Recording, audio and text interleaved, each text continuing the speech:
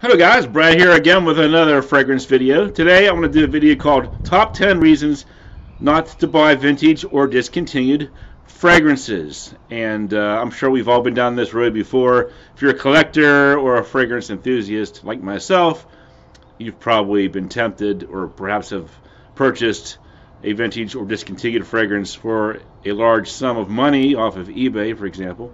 In my case, the 2008 version of Dear Sport, which some would argue is perhaps the best ginger citrus fragrance ever made. Or what about John Varvatos Rock Volume 1? A great fragrance, perhaps the heaviest fragrance ever made, with its lead sheath around there and the thick glass, weighs about 80 pounds. But I thought it'd be fun to do a video where I talk about 10 things to think about before you go ahead and buy a discontinued or vintage fragrance. So let's start with number 10, stale or expired juice. If you buy a vintage or discontinued fragrance, guess what? The fragrance is probably not super fresh. It could be expired. When fragrances start to get old, if they're not stored well, they can lose their top notes. Worst case scenario, they can start to smell like nail polish. How would you feel if you spent $300 on a vintage discontinued fragrance only to have it smell like nail polish when it arrives in your mailbox? Something that wouldn't be too great. Not necessarily going to happen, but it's something that could happen. It's something to consider. Number 9, untrustworthy eBay sellers. Now you remember that if you buy a new fragrance, you're going to be able to buy those fragrances from reputable stores and sellers. Sephora, Macy's, FragranceNet. You get into the vintage discontinued fragrances, now you're looking at these eBay sellers. Maybe it's just some guy that has an eBay store, just happens to have a bottle of something for sale. Maybe it's not authentic. With the kind of money that they can ask for some of these fragrances, it's very tempting that it could be faked. There's a lot of money to be had selling something fake for $500 versus selling something fake for $50, right? So that's something to consider and think about. Number 8, price gouging. Anytime a fragrance becomes discontinued or vintage, especially if it's hyped, the price is going to go way, way up. Now remember, the buyer and the seller have an interesting relationship. The seller is going to base their price point on demand. The more demand, the higher the price. The lower the supply, higher the price. So the only way this is going to change is if the buyer, uses a little bit of discretion and control and says, no, I'm not going to do this. I'm not going to pay that kind of money. That should drive the prices down a little bit to the reasonable rates, but I don't think that's going to happen because there's always going to be somebody out there that's going to get caught up in this excitement and the hype and the psychology of vintage hype discontinuation. They're going to pay whatever they ask for these bottles, and it's going to continue, and it's not a good thing for the buyer. Number 7, clone houses.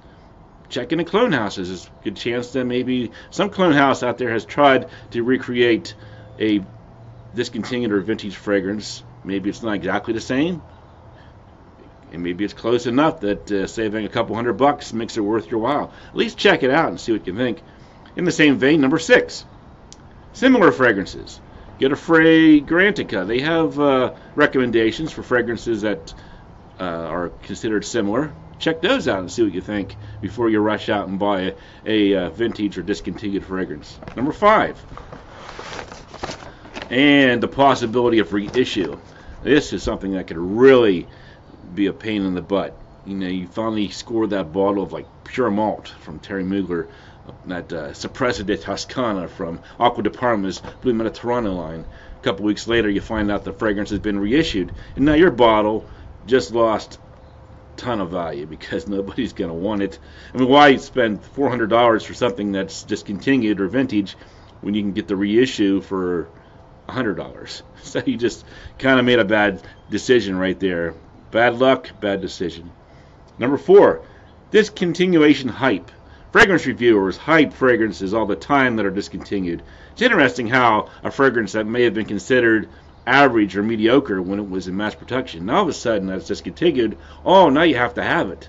I think a good example was like Dior Home's Oh. I don't remember that fragrance getting a lot of hype when it come out. Now that it's discontinued, people are like, wow, you should really get that one in your collection. It's a great Dior Homme hidden gem. Get that one. Yeah, right. For the price? I don't know. 3. Ask yourself, why was a fragrance discontinued in the first place? There's a good reason why it was discontinued. Maybe the price was just, maybe the fragrance just wasn't selling. You know, people weren't buying it, and it was costing the fragrance house money. It's unlikely that a fragrance house is going to be like, oh, you know, we've made $5 million on this fragrance. I think maybe it's time to stop producing it. There has to be a reason. Lack of sales, maybe it's considered outdated. People weren't buying it. Maybe the materials were hard to acquire. Regulations changed, and they couldn't make the fragrance because of that. Do some research. Try to find out why the fragrance is discontinued so you can make a smart decision as to why you really need that fragrance in your collection anymore. Number 2, think about the value of a fragrance. Imagine if you had $1,000 to spend on a fragrance collection and you bought all these cheapy but goody fragrances, cabinets and shelves full of fragrances. Then the other guy, $500 for maybe the Victor and Rolf Antidote, $500 for the Dolce & Gabbana. Buy, man. Side by side, the comparisons between the two collections don't add up, at least for most people. You might want to just get away from those vintage discontinued ones a bit and focus more on the cheaper ones.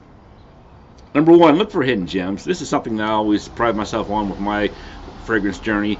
Lots of great fragrances nobody's talking about, houses that people don't talk about.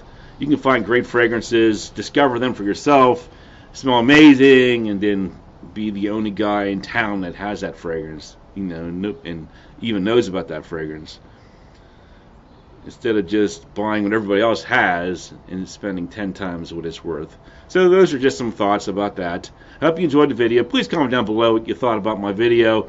Do you agree? Is vintage and discontinued fragrances better off just out of the picture, or should you try to buy some of these fragrances? And there might be some rare exceptions, but for the most part, maybe it's time to just let them go and move on to something else. Thanks for watching, guys, and I'll talk to you guys later.